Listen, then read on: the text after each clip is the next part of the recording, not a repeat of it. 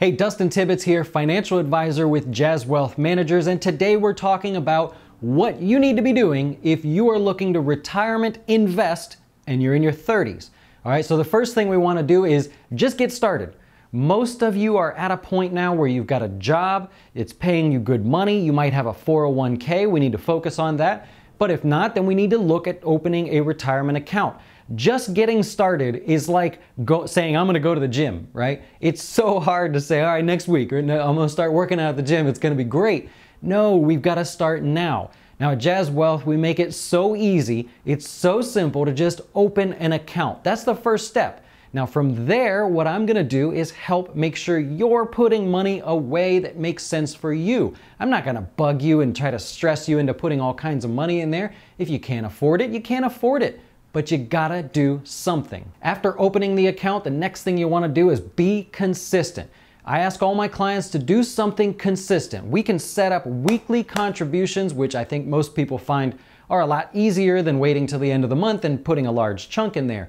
I don't care if you put $10 in there every single week, you've gotta do something.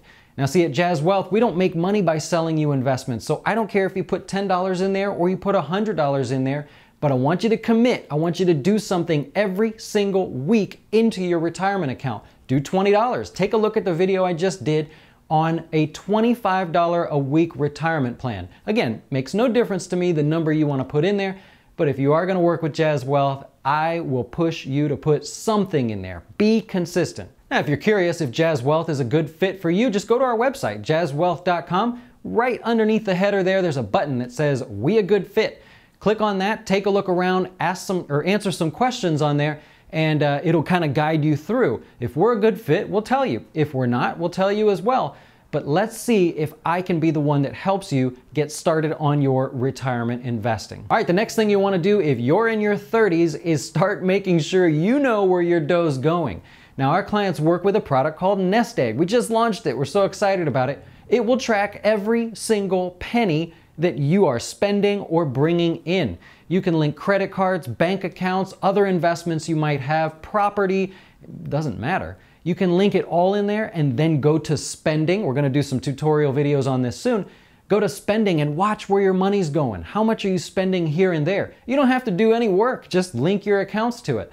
Now from there we can set budgets up. Now I can help you with that. I don't charge anything to help you with a budget. We'll set it up on NestEgg and you'll be good to go. See how your spending relates to your budget. Make adjustments as you need. The important thing is you've got to know where your money's going. No joke. Look, there's apps, there's all kinds of great stuff to use. I hope you choose us, but know where your money's going. Well, hey, listen, I want to know if you're in your 30s, what are you doing to start saving for retirement? Or if you have questions about retirement, leave a comment in this video. I'd like to know specifically what you're doing to reduce debt, how you're planning on opening an account. If you're considering jazzWealth, that'd be cool too, let us know.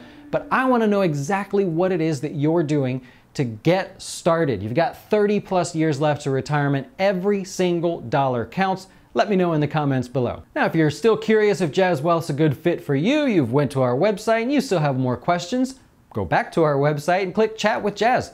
You can answer a few questions and choose to leave me a message, or you can schedule a call. A lot of people have been taking me up on the phone call lately, and that's okay. Just go there, fill that out. I'll be glad to help you, and I hope to talk to you soon.